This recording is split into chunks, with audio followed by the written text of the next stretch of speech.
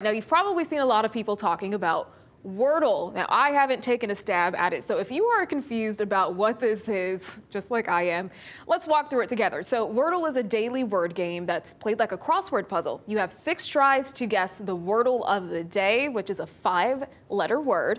A green box indicates the word and letter is in the right spot.